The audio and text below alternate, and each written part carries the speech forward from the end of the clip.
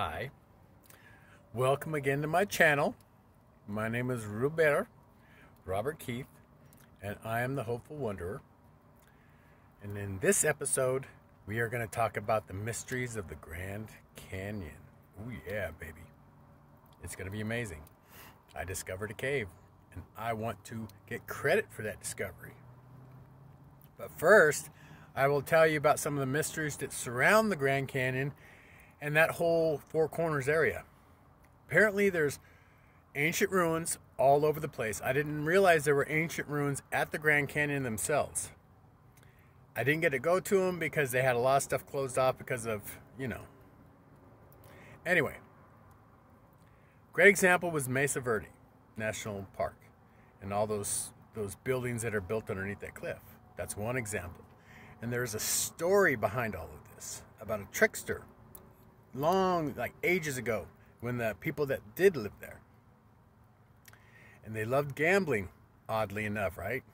Isn't that ironic that that was one of the things that was one of their pastimes in the past, like thousands of years ago, is gambling. And apparently this trickster showed up and he started winning to the point where he was making people his slaves. Evil person, and he ended up corrupting everybody, and eventually it cursed the land. It's a long story. I'm not going to go into it. You can always do the research. But the land was cursed. That was part of my job, is to go around burning sage and trying to break the curse. But it's an interesting story. Look into it, please. I'm not going to get into that, but I'm just going to focus on what I discovered at the Grand Canyon. I was, spent there 14 days. It was really early spring, and it was like ice, snow everywhere. There was nobody there. So it was awesome on that aspect. You know me, I love being alone. I'm cool with it. Not that I don't want to hug every once in a while eventually when I get married. But so I had plenty of time just to wander around the Grand Canyon. And the one thing I thought about when I found this cave is, why in the hell didn't anybody else notice it? But if you think about it, you go to the Grand Canyon to look out over the vista, the view, right? You don't go to the Grand Canyon to look at the cliff walls that you walk around, because there's a trail that goes from, a bunch of hotels, and they call it the Rim Trail.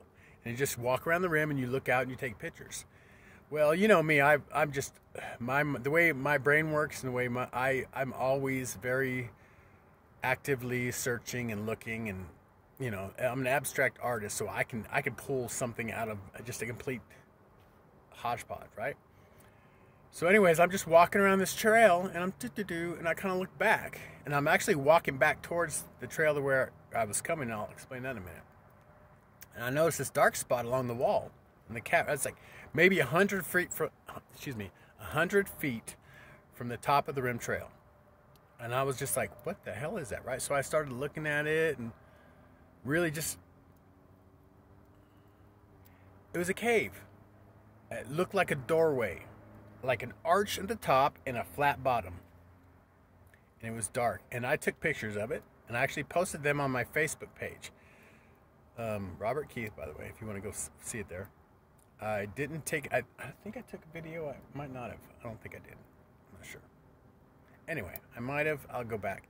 But the point is there's a cave. And I was thinking that, and the reason why it got me thinking about that was I saw this, the ancient discoveries, and they were talking about these people finding hieroglyphics, like the Egyptian hieroglyphics at the Grand Canyon. And there was like a special, and they had a copter, and they were trying to go find the cave that this guy was saying he discovered with his wife. And the interesting part was the helicopter pilot couldn't fly down that far to where the cave was. She said, I can't go any farther than this. The FAA, basically bans people from flying any farther down into the canyon. Really.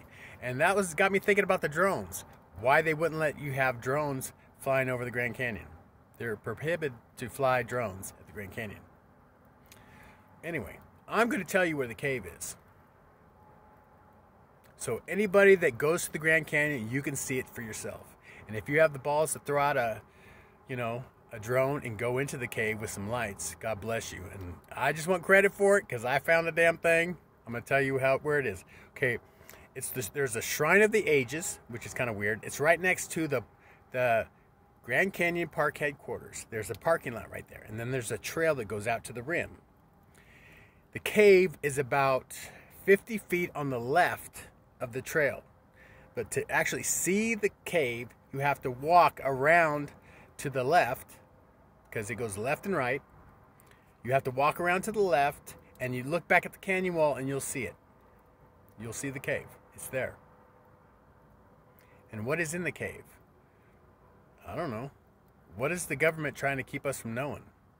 Like I said, if you have a drone and you're at the Grand Canyon, please explore it. If you want to, I actually thought about hiring some people to finding some people that, you know, that are mountain climbers that have the gear and the ropes that just balls out and go down there. I'll do it. I mean, I wouldn't mind finding the cave. What are they going to do, arrest me for discovering a freaking cave at the Grand Canyon? What's inside the cave? Where does that cave lead to? Is there an underground city underneath your feet when you're walking around in the Grand Canyon? Things that make you go, Yes. So I discovered a cave at the Grand Canyon. You got to go past the, what is it, A.K.A. Amphitheater too. You'll see the trail. It's right there. Like I said, if you go past that little parking lot where the park headquarters is, and the Shrine of the Ages, whatever that is, yeah, just go straight up to the path, and once you hit the Grand Canyon wall, I mean, you see the Grand Canyon, you're looking down, it's right below your feet, about 50 feet to the left. So, you know, explore. There's mysteries that they're not telling us about, and of course they're losers. So anyway, mysteries are out there to be solved still, obviously. So, yeah, cool. That's my video today about the mysteries of the Grand Canyon. And there is a cave. And it's not way down in the bottom of the Grand Canyon. It's right below the rim. Literally, you could just rappel down the cliff wall. There's trees around. You can hook up ropes. I'm not encouraging anybody to hurt themselves, but if you're an expert and you want to discover a cave, you know, or explore a cave, I discovered it. My name is Robert Keith, and I discovered a cave at the Grand Canyon. Sweet. Okay. That's it. I love you. God loves you, and the universe is really cool. They're digging you, and they got some mysteries to show you. We're not done yet.